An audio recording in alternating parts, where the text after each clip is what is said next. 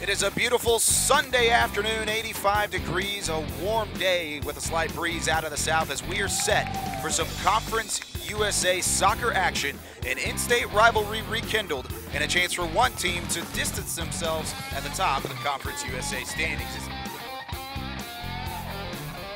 She's got Diaz and Peters in the middle. Here's Nolan around one defender. That one's going to bounce up in the air and into the back of the net.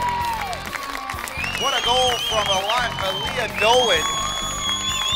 She was able to beat not one, not two, but three UTSA defenders.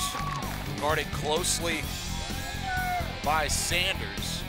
Here's a shot, and that'll be saved. Had a little bit of a slicing action there from Patterson on the far corner with the right foot. Pops it right back up in the air. That one's right in the middle. And a chance for the Mean Green, a header.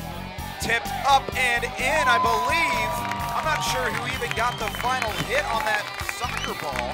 It was started initially from Logan Bruffett, but I think Brooke Lambie may have been the one to put it in. There's a couple Mean Green strikes. This one's gonna pop right back and right in front for a North Texas score. Natalie Newell, the sophomore out of Murphy, and the transfer from Arkansas. 6 Navy jerseys right in the middle. That one's sent in good position. Here's another opportunity and a save from Bradley, keeping it in front of the goal line. That's her first real save of the afternoon. Diving to kicked. There's a shot from North Texas, and what a play from the Mean Green.